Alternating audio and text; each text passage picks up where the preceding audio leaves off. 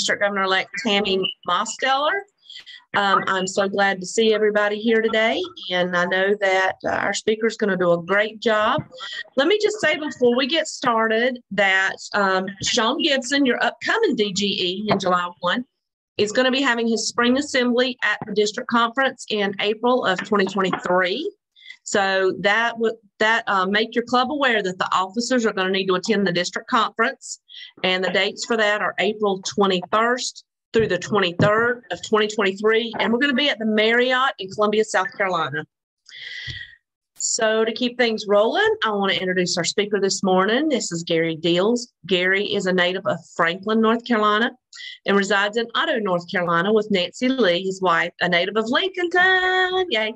Both are active in the community, serving on various community boards and councils in Franklin and Macon County. The couple has 3 adult children, 7 grandchildren, and 1 great-grandson scattered along the East Coast. Mr. Dills retired as a colonel in the United States Air Force with almost 30 years of active duty. He served in various senior command and staff positions at the Pentagon, European Command, Pacific Air Forces, and various installations around the world. He is, he commanded the 377th Air Base Wing at Kirkland Air Force Base, the 436th Support Group at Dover Air Force Base, and Air Forces Forward for Operation Uphold Democracy in Haiti. He's the recipient of numerous awards and decorations, including the Defense Superior Service Medal, the Legion of Merit with 2 oak leaf clusters, the Meritorious Service Medal with 4 oak leaf clusters. He is a master navigator with over 3,000 flying hours in various aircraft. And he began his Rotary journey in 2006 and has served as club president, past district governor of our district, district finance chair, district foundation fundraising committee, and district chair of Operation Renewal, which assisted homeless veterans and their families. He was also the principal lead in establishing the Rotary Club of Clay County. He is one of the founders and active members of the Read to Me Literacy Project in Macon County and an active partner of the Dolly Parton Imagination Library for Macon County, serving children from birth to age 5. He has served in many years on the Macon County Board of Elections.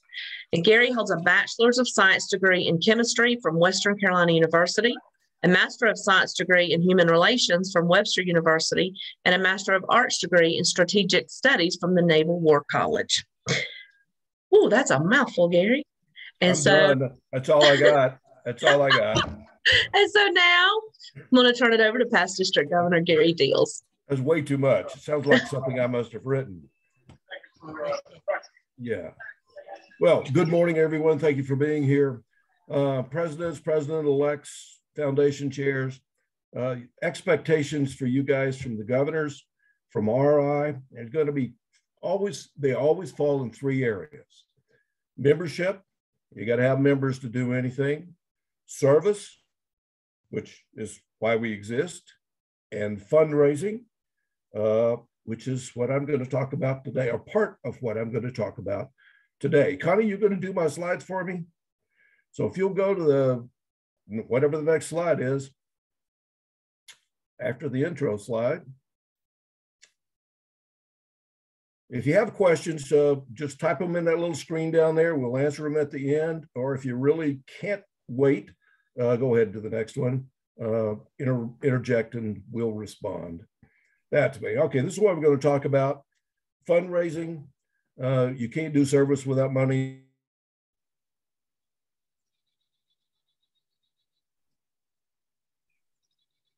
Okay, Gary has frozen again. Hopefully he's got some weather in the area. Are you back, Gary?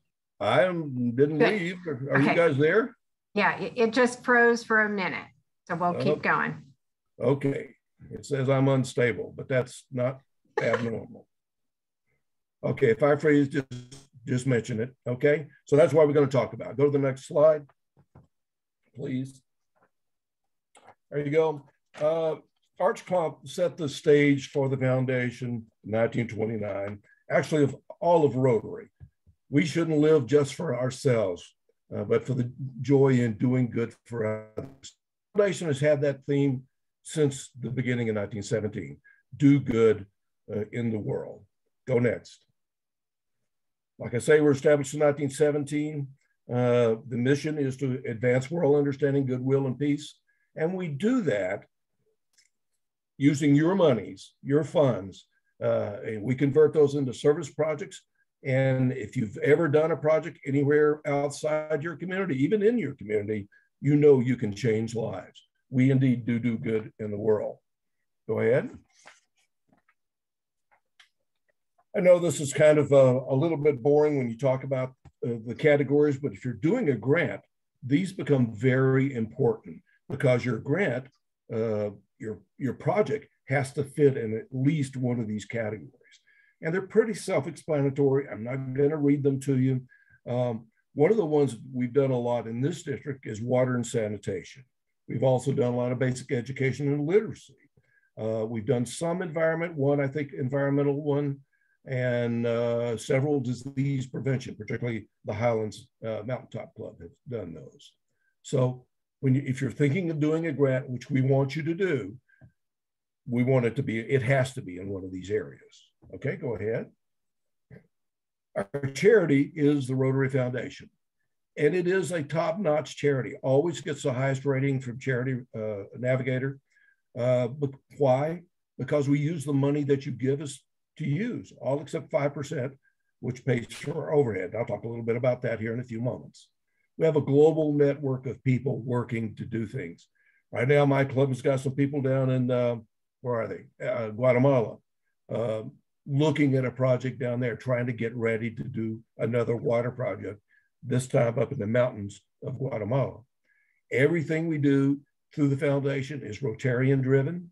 We do local, we do international activities, and we watch where the money goes. That's what John DeWitt was talking about a little bit, referring to a little bit earlier. The monies have to be spent for what it's approved to be spent for. And like, as I said, we have a consistently high ranking by the Navigator. Okay. Fundraising. All these monies come from us. Actually, you can solicit from outside, but most of them do come from us. The most common source is our annual fund giving, which Ron Wine calls a pro at, by the way. We've had, even during this pandemic stuff, we've done well. We've met our goals or exceeded our goals. I think we're 130% over goal so far this year. Pardon me. What that tells me is our goals are too low. Because I go back to 16, 17, and the year after that, 17, 18, and our goals were in the neighborhood of $385,000. Recently, they've been in the neighborhood of $285,000, and we've got about the same number of people. So I encourage all the governors, all the assistant governors, all presidents to look at what your club can do and maybe should do and stretch it. It's a goal. If you don't meet it, okay, that's fine. But make it tough. Don't make it easy. Don't set the bar too low. There are other methods for us getting money. And DG Ken's $1 million dinner really highlighted all of these other ones here.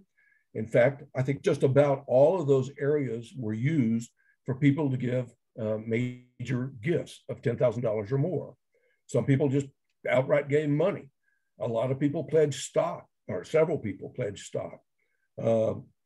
Several rollovers out of IRAs. If you're 70 and a half, that's a great way to save some money on your tax. Annuities, I did one of those myself, and on and on. Bequest and beneficiary designations are very common in the clubs. In other words, putting a bequest in your will for whatever amount you want to. $1,000, $10,000, $200,000. We have several in our club, as Mike Norris knows. Okay, next. DG expectations. I now talk about CART, although it's not part of the foundation. I generally talk about it a little bit.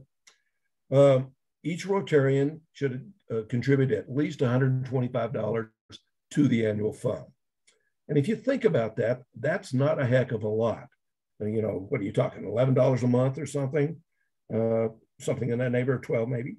No, that's 144. So, you know, you're talking next to nothing.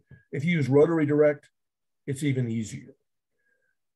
Contribute at least $45 to Polio Plus.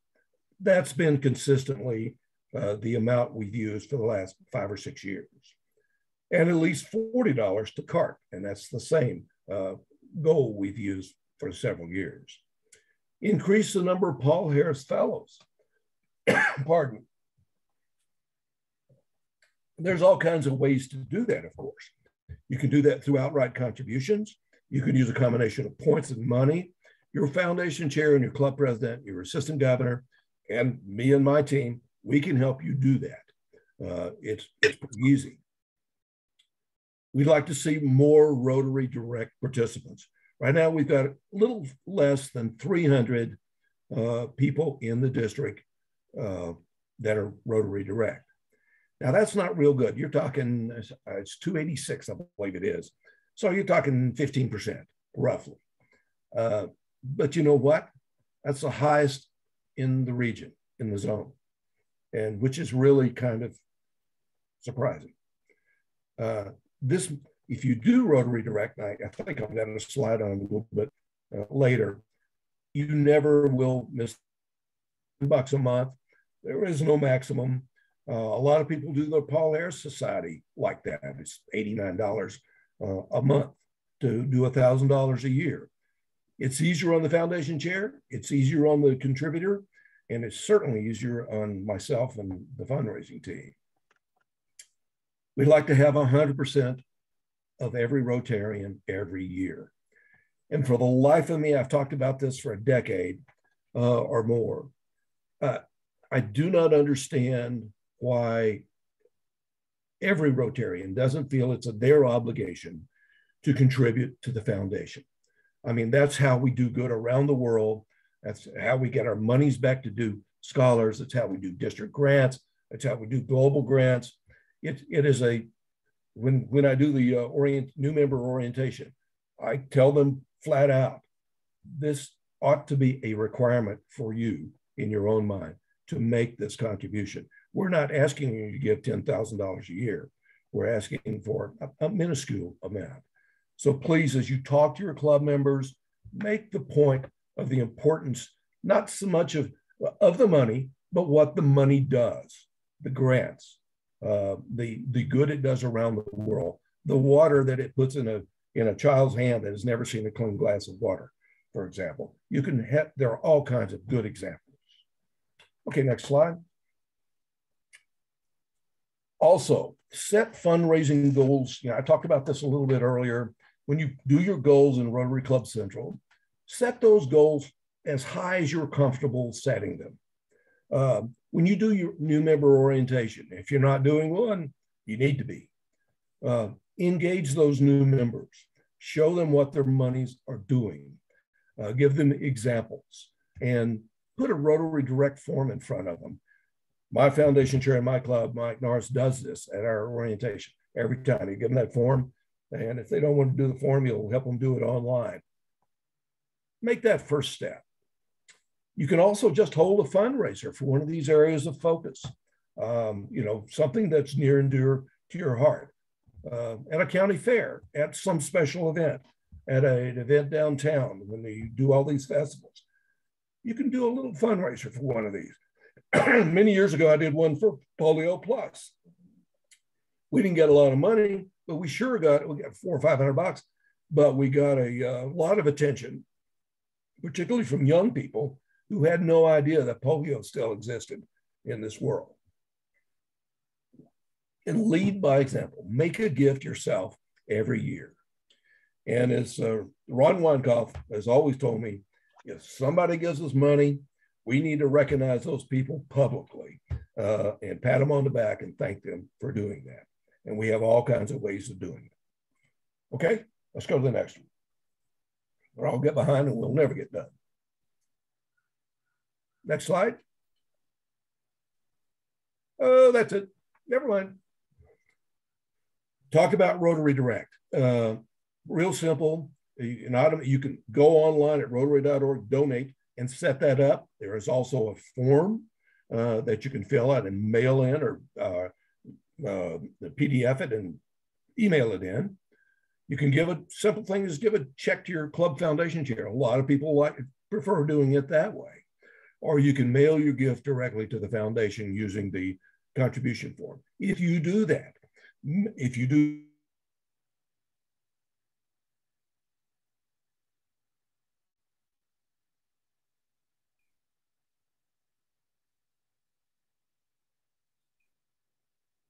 Okay. Has he frozen for everyone else? Oh, Yes. Gary? Okay. You froze for a minute. Froze for a second, yeah. Next one. I got you. Is it on? Yeah. Okay, go. Okay, there is the top of the Rotary Direct form that I talked about. If you don't have it, can't find it, email me. I'll send a copy of it to you. Okay, go to the next one. These are just reminders here. Next slide. Okay, yeah, that's fine. Polio. The title is missing from this thing. Wonder why. This is a disease that there is no cure for. Once you get it, you got it. And so far this year, we have only 2 cases worldwide, one in Pakistan, one in Afghanistan. There's like 56 cases of the vaccine-derived polio all around the world. But we're making a big dent in this. But it's still out there. And you see pictures of these kids like this, and it'll just break your heart. As a young person, I had one of my neighbors and died from it as a teenager. He was in an iron lung for, I don't know, several years. But he died when I was in high school sometime. So go to the next one.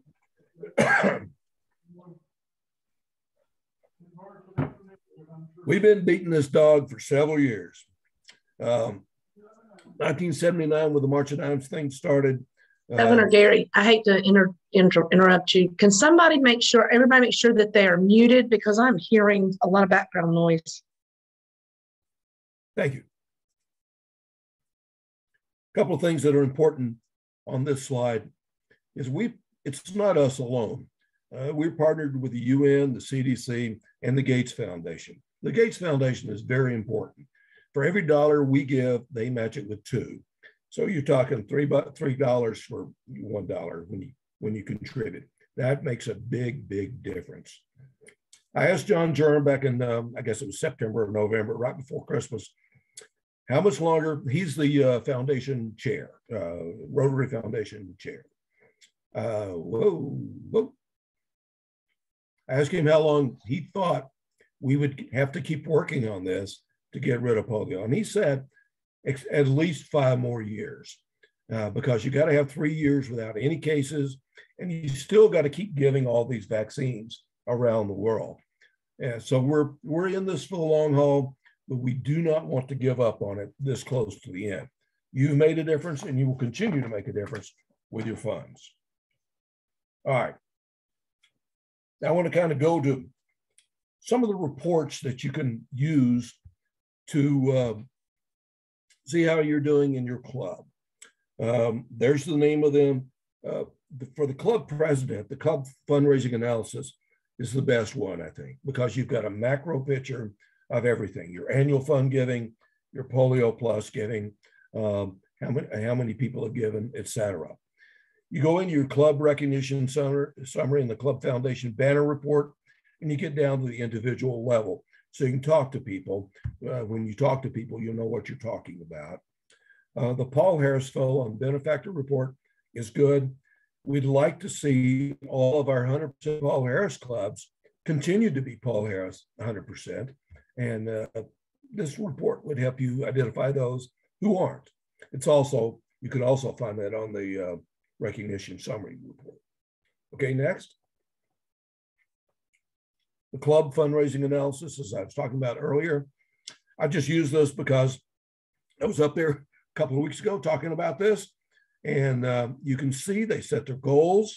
They've met their goals. That's what the chart does for you. Shows their contributions for 21-22 so far, and it gives their per capita breakout. really proud of this club. Pardon me. Last year, yeah, you find those reports on Rotary.org. I'm sorry. Good question, Jim. I didn't say that. Thank you. It's on my Rotary where all these reports are. These guys had a per capita of over $1,000 last year. $1,000, $1,009.68, I believe it was. That's the highest per capita of any club we've ever had in this district. And yeah, it's really kind of special. Okay, go to the next one, but that's a great one to use. Grants, I'm by far the not the expert on grants, and this is not intended to be a complete overview. You go to the grant management seminar, you listen to John Davis and John DeWitt and all the other people on that team, and they can get you down in the weeds on this and help you with it. But we're going to talk a little bit about each of these. Okay, go to the next one. When you give the money, your money to the annual fund, in 3 years, half of that money comes back to the district in the form of district designated funds. It's actually 47.5%. 47.5% goes to the World Fund, 47. That ends up being, and I meant to have that chart in front of me, but in the neighborhood of we had 92,000 and some dollars we allocated to district grants last year. As of right now, we've got $89,000 of our DDF not allocated, although we funded 3 or 4 global grants. So this money comes back and we use this money. In fact, we're making a concerted effort to use all of it. Each year, the district is asked to give at least 20% of our DDF toward Polio Plus. And we've done that. Well, I've been fooling with the foundation for a decade or so, and we've done that for the last 10 years, and probably will continue to do that until we don't have Polio Plus anymore. All right, so what happened to that other 5% of the money? Well, it goes to our overhead. We have a team of professional fundraisers out there. We have one in our area. Carl Davis lives down near Fayetteville at Fuquay Varina. Got to get a drink. Those guys are key when you're doing something like this $1 million dinner, or when you're trying to orchestrate a major donor. Say somebody wants to give $100,000. These guys can help them do that. That's beneficial to them and to Rotary. So these monies come back to us in 3 years. Okay, go ahead. Global grants, $30,000 or more. Large project, must be international. You have to partner with an overseas host club. Needs. We don't define what they need. The community defines what they need. And it has to be in one of those areas of focus that we talked about earlier. And perhaps the hardest one, it's got to be measurable and sustainable, the outcome has. Sometimes that's difficult if you're doing economic development, maybe even a water project. You say you're going to provide water to 3,000 people. How do you measure that? Well, you have to come up with a way to do those things. Sustainable. I've seen projects, and I'm sure everyone on this call has seen these. You do, let's say, a well. It's got a hand pump on it or something. And you walk away and you come back 3 years later and the hand pump's broken and nobody fixed it. That's not sustainable. We built bridges down in Nicaragua. Oh, God, 12, I believe it was, or 13, somewhere in there. 3 of them. We went down there 7 years ago to check on them, and they were falling apart because nobody had maintained them. And so, this is important. The monies come from the club, from DDF, and from the World Fund. The World Fund matches our DDF at 80%.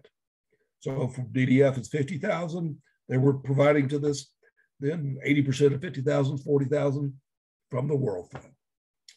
The timing, it's multi-year. We did one in Kenya, Bob Felt did in Kenya, and I think went on for 12 years. Finally is nearing completion.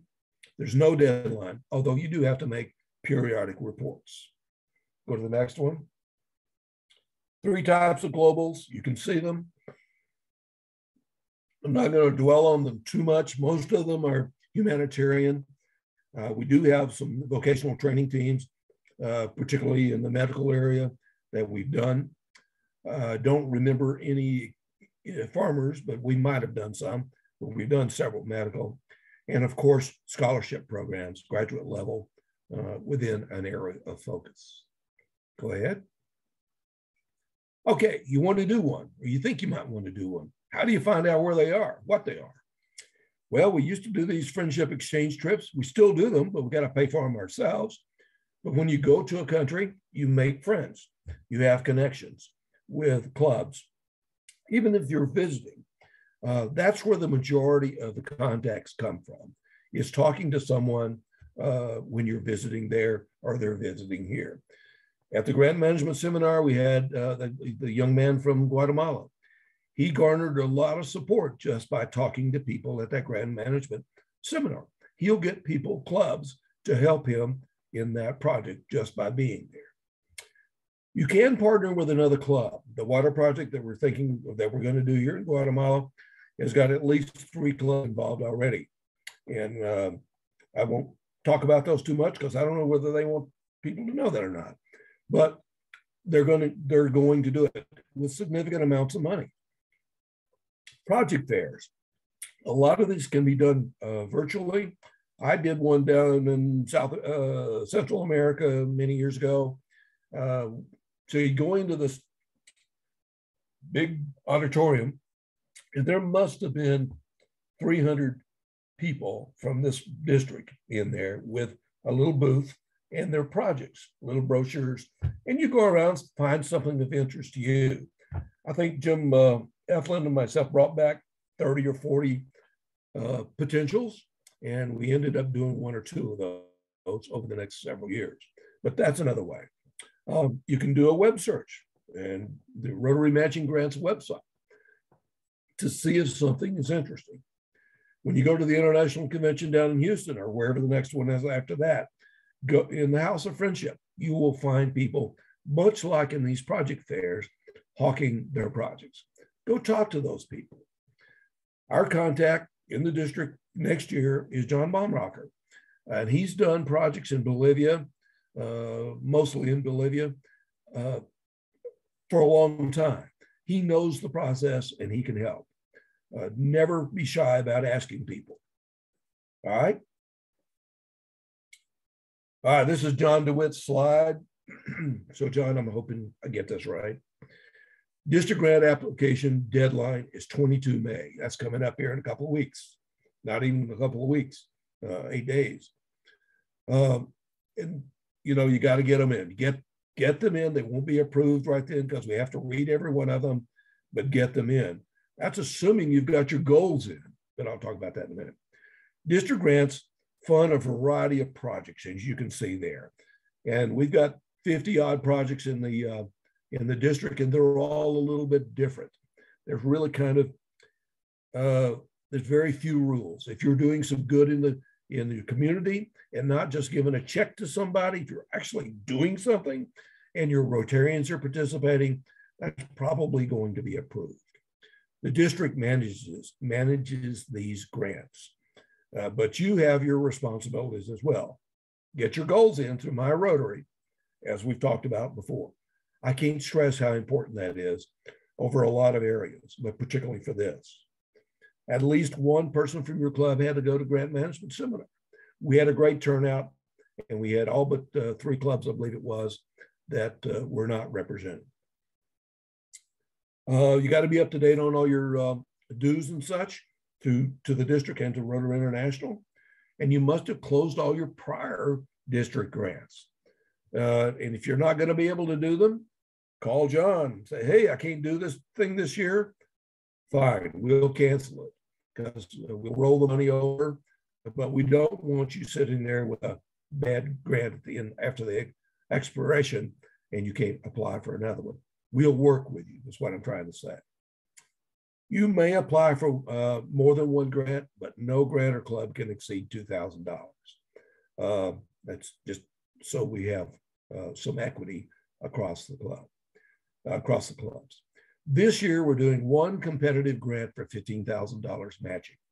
Now, this is, we wanted to do, I guess I should say it just clearly, I wanted to do a big project, or have the opportunity for people to do a big project in the district. You can do a $30,000 project with this, particularly if you team up with a couple of clubs. And there's opportunities for those kinds of projects in the club. I think we have 3 applications for this grant this year. We're only going to be able to give one. So we'll see how that goes. But if this is a success, then we might go for 2 next year. We'll see how it works. But there is interest in it, and that's important. Your district grant must be complete by 1 May of next year, and the final report done by 15 May of that year. That gives us time to roll those monies over and do our final report to Rotary International. Okay, next. Tell them what you told them. Key points. Final reports must have been submitted before 20 May to be considered. Any changes to your grant must be improved before you implement that grant. Don't spend a dime until we get RI approval. And that'll be in July sometime, we think, for the 22-23 grants. It's got to be completed, but as I said, 1st of May next year, get your club goals in there. I must have said it 5 times. Get your club goals in there. Keep good records. Nancy Brooks, God love her, has been doing this for years, making sure that we got our financial house in order, all your receipts of all your transactions, all your invoices, all your checks front and back. That's important. It's a fiduciary requirement for all of us. Okay.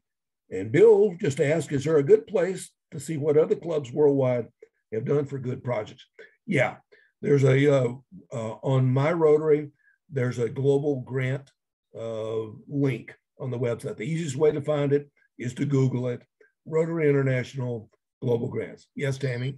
Do they still do the Rotary Showcase? I haven't heard anybody talk about that in several years. Yeah, it's still on there.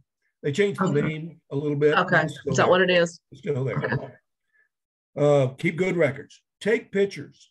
They must be included in the final report.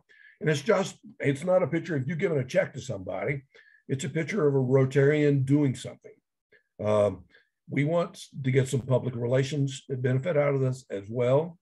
So, you know, you got Fat Gary out there and he's got a big Rotary shirt, a Rotarian at work. Actually, I'm probably just watching, but I'll look like I'm working when you take the picture. That's what we're looking for, okay? And submit your final report within 20 days of completion. You don't have to wait till May to do it. When you've got the dead blame thing done, get the report in. Makes it easier on Nancy, makes it easier on all of us. Next slide. Scholars. We have a long history of doing scholars, global grant scholars in the district and Peaceville. Pardon me. I'm not going to read this thing to you, but the global grant scholars are funded by the clubs and the districts. You got to have a bachelor's degree and an acceptance letter to the school. It's a year-round process. I have one waiting to be approved. Right now, I'm waiting on the people in Berlin to do their approval, and then I will approve it and we'll send it to the governor for his approval. Our decisions happen pretty quickly once we get the right words and the foundation is happy with it. Got annual and final grant process reports. The reports sometimes are painful to get done because these young people sometimes don't always keep good records. So the club that's sponsoring really kind of needs to, keep up with this. And we've had good progress with that. We've done one reverse scholar that I know of. What's a reverse scholar?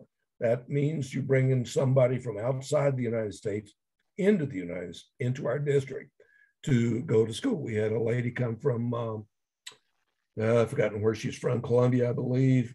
No, it's Belize. From Belize that went to Western Carolina and got her master's degree. Very worthwhile project. And she got a lot out of it, and we got a lot out of it. The Peace Fellows, you can see they're funded totally by RI. We have no money in it. We do the applications. I think we're working on one right now. It's very, very competitive. So if you've got a candidate, you let Rick Mollard or some of these guys on that team know, and they'll make it happen, or they'll help try to make it happen. Go to the next slide, since I don't know what's coming up. There's lots of nuances to grants. That's just a thumbnail. We got a whole bunch of people to help, and I've listed their names. The new name on there that you may not be aware of is Trudy Crawford, who's our Polio Plus person next year. John Baumrocker is our new International Services Chair for next year. And these guys are all knowledgeable in what they do, except that last guy. He just kind of fumbles around. But okay, next slide. Mark your calendars. Now, write this down, Jim Perry, if you're on here. Foundation banquet. We're going to do this thing come hell or high water. We've canceled 2 foundation events in the last year and a half, and I'm not going to do it again. If we can get 50 people, we'll still do it. It's on the 19th of November at 5:30, and it'll go to whenever. It's at the Morgan Community House, which has a shot of one of their dining rooms. It's coat and tie, cocktail dress kind of affair. We're not talking tux or anything. Cost, we try always to keep this cost as low as possible. And I have not gotten the cost estimates yet because we just decided to do it in November. And so, but it'll be reasonable. It usually is. We usually find funds to offset it. And we'll also are going to recognize our $1 million contributors, $1 million dinner contributors at this event, actually a separate part of it. And our speaker is one of our foundation trustees, Larry Lunsford. He's the incoming foundation chair for the Rotary Foundation, and a good speaker and charismatic, and one of the reasons that we had the $1 million dinner. So we're lucky to get him. Now, 19 November is not the exact date we wanted to do. That was the only date we could get Larry. So we decided that's what we would do, is do it on the 19th. Okay, next. I guess that must be my summary slide. Let's see, Rotary. Part of being a Rotarian is to support our charity. That is absolutely true. I can't stress that enough. Use Rotary Direct to make it easy on yourself, but contribute. Almost half the monies come back that you contribute to the annual fund comes back to us to support our global grants through the World Fund and to support district grants. The application on the district grants, as I've said about 5 times, is 22nd of May, be completed by the 1st of May. Polio, that $45 that we hope you will give is important. It's still a challenge around the world. Even if one person gets it, that's too many. It needs your support. And the network we've established with the Polio Plus process has been used to fight COVID, Ebola, many, many other things. That network is important as well. And it'll continue, I would imagine, even when we're through this. You have help if you want help.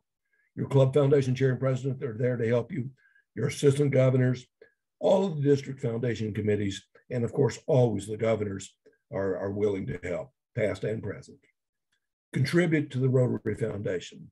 It's our tool to do good in the world. Next slide.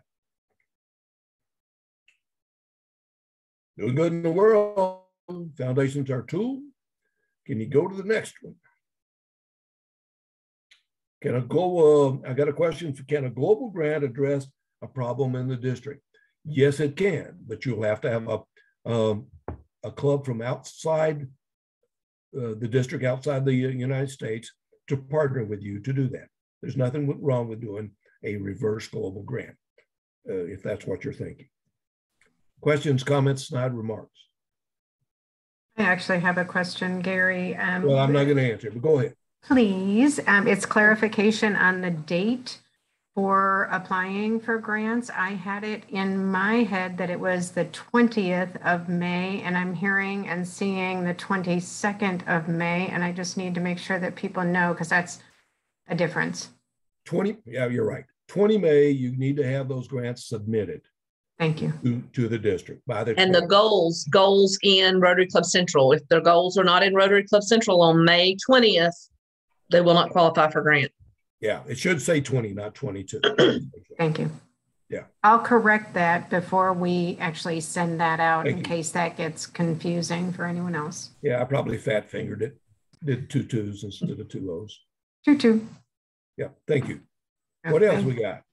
I'm going to stop sharing so that we can see all of the people. And if you want to ask a question, 5 minutes. And yep. I've been putting people on mute as I saw you joining so that it didn't allow for other people. So if you have a question, either raise your hand or start speaking. Cecilia, do you have a question? You have your hand up. Sorry. Okay. Sharon? Anybody with a question? Sharon, you have your hand up. Sharon Parker. I'm not sure Jim why Perry. or how that happened. Jim Perry has a question. Okay, Jim, but I won't answer your question, but go ahead. All right, well, I understand. But question about the reverse global grant. Yeah. So if we wanted to do a project, a global grant project within our own district, we can do a reverse global grant. But you said the partner district would require to be an international district. It could not be another district in the U.S. I think it has to be an international one, Jim, but I'll check on that. But I think it has to be an international. That's the whole point of the global aspect of it. Got it. Okay. Yeah. Thanks. You bet. Best conference chair ever, Jim Perry. Any other questions? Bill, you look so thoughtful up there. Asheville Biltmore. Well, my personal motto is slow but trainable. But thank you, Gary. I'm slow but not trainable. Yeah. Anything else? I appreciate your interest. And if you do think of something later on, send us a note, call us, whatever. If we don't know the answer, we'll find it. And I appreciate your time and work with your clubs and make annual fund grow. And I'll follow up with that and let everyone know that we did record. I'm going to stop recording right now after I finish talking, and those will be made available. We'll send out a link in the next week. It'll be in the district newsletter. So if you know somebody who would benefit from seeing this, please make sure that you share that it was a good and valuable thing to attend. And then we'll also include the PowerPoint with that. And we'll also upload it to our Rotary YouTube channel as well. Right.